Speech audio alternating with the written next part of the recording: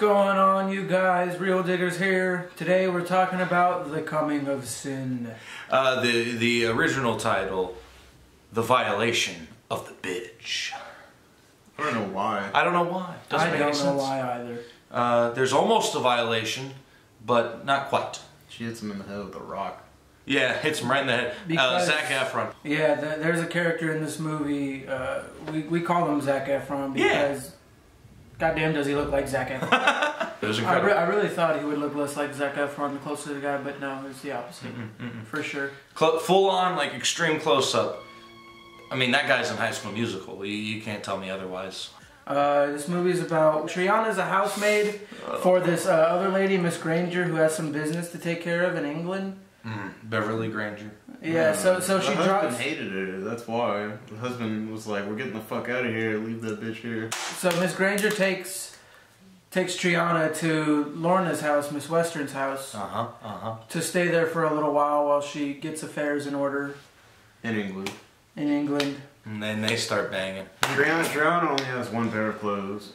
Oh, yeah. Yeah, dude. The whole friggin' movie, dude, she's like in this pink, I don't even know what you call it. Blouse. It's a pink blouse. It's a basic ass made pink blouse, and I think it was black skirt. You have Rafael or Chico. Chico. Or Yeah. it's the same. It's the same Yeah. guy. Yeah, Zac so- Efron. So yeah, Zac Zac Efron is Chico, and Chico is a. Can we just call him Zac Efron? Like, they know his name now. Can we just... Chico is Zac Efron. So Zac Efron in this movie is a barebacked, bare-ass, horse-riding motherfucker.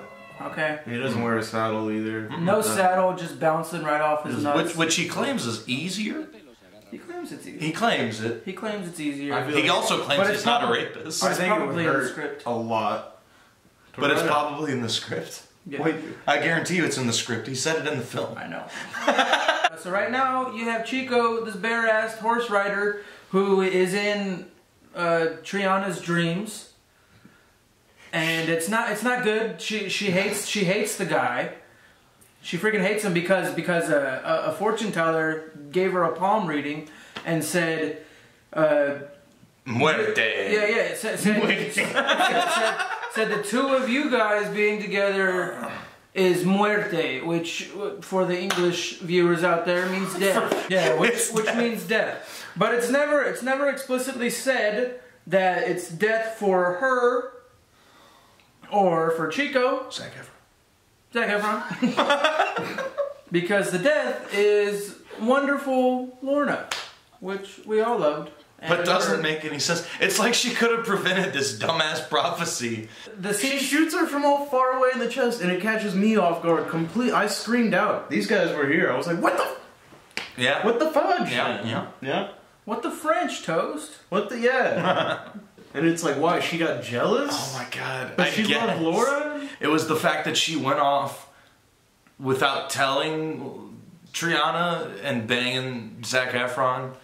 This one actually had an ending. They rode off into the sunset. Whereas They in Whirlpool, he killed That's the the girl. most and then it was- contrived ending. Of course Too. it is. It's like, oh yeah, Of course it is. And he's like, oh, we gotta end this one. Everybody keeps getting pissed off at me because I'm not ending my movies. What should we do? He's like, let me watch a lot of endings. Sunset. Right Cool. off into the sunset. Cool. Right. That's yeah. perfect because Zac Efron rides a horse. We'll have him right off into the sunset. They're perfect. Yeah. And there's our ending. Why was that movie so unfulfilling? Why was it so mediocre? Why? Because it was directed by José Larraz. This director is, Jose, what the like...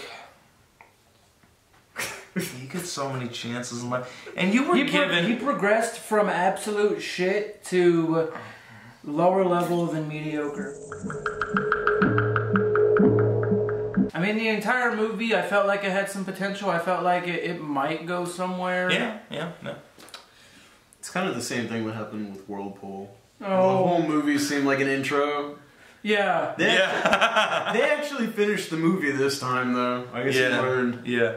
So, and that's one thing I can say about this trilogy of films that we've watched by Mr. José Larraz, is that they got progressively better. He learned... He learned something. I did notice in this film that the Theo character, that actor never showed up. Thank God. Yeah, man. I think he just given up. He's like, I'll buy you out of your contract. No kidding. You're a very weird fella. It's bland. The movie's bland. You know what else is bland? Bread. Coal is what I was Coal. gonna say. That's what he It's means. Coal. Is that y'all's ratings? Yeah, We're doing I'm ratings also now? coal. Coal. Coal? Yeah, it's a coal. Yeah, for sure. Lidia dorada de la semana es... Te dejaría algún libro para que vieras que muchas de esas cosas que te asustan ahora han existido desde siempre. Mujeres que lo han hecho con perros y chivos y hasta con burros, según cuentan algunas leyendas. Thank you guys so much for watching. We've been the Real Diggers. We shovel through the shit so you don't have to. And we'd really love it if you tune in next week. We're going to have another video out Sunday at 7. Be there or be square. It's kind of rectangular, but that's a square. He tries.